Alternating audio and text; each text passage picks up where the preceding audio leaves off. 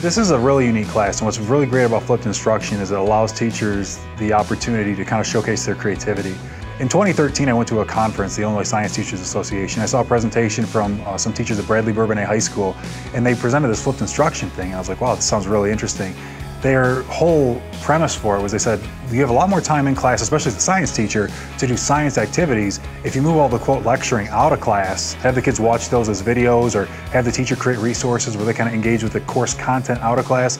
So that way in class you have a lot more free time to do the stuff, where you do exploration, you do hands-on learning, you do inquiry activities. We watch videos for the whole entire unit before we come into class and do a lab on that unit, and then we take a quiz on the videos we've watched, so that tests our knowledge. The labs are really helpful because usually in a traditional classroom, you are just doing instruction and you only have time for a lab like once every couple of weeks. But here, since we watch our videos and we have all that prior knowledge, we have time to formulate questions, we have time to just explore the concepts more in depth.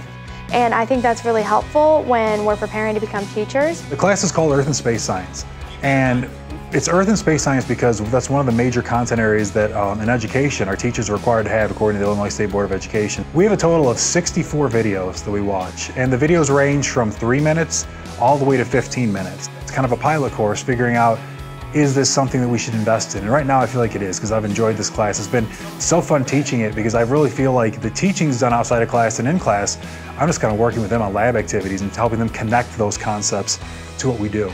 Overall, I think a teacher's goal is to have their students ask questions and be curious and excited about learning, and so Dr. Cunnings really instills those values in us. I think what's really great about this class is we don't just lecture on it, we don't just talk about it. They get to actually do activities related to these concepts. It's new. I think in some ways that this flipped environment was foreign to some of them, but I think that as they've gone through the semester, they figured out how to be successful in this learning environment. I think they really like all the activities. I'm excited to see where this goes. I honestly don't know where it goes, but it's only through fearless engagement that we learn our limitations and we learn what we can do well.